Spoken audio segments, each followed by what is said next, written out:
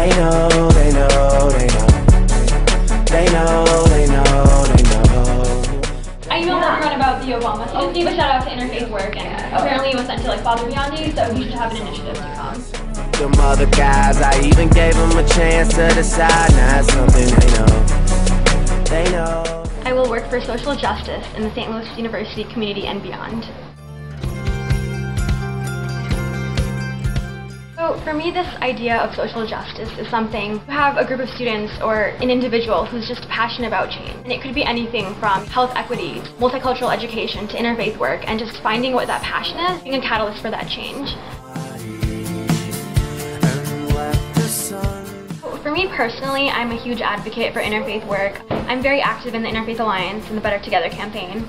This year, Obama initiated the Interfaith Challenge, which basically, challenged universities nationwide to commit to a year of interfaith programming and service. As the intern, I'm working with CSOs, with staff, with faculty to really push this image of interfaith and showing we have these faith and non-faith-based CSOs, but it's going beyond just being complacent and just how do you interact and, work for the greater good. I've had the chance to go into, the Youth Learning Center, public schools within the city, and just promote multiculturalism. From that, you're dispelling stereotypes and misconceptions that breed at that level. For me, social justice is just waking up in the morning and saying, hey, I'm gonna push the status quo and I'm gonna try to work for change.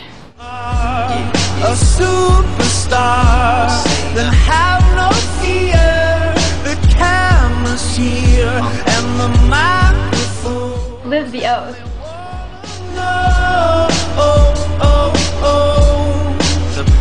If you are what you say you are, a superstar.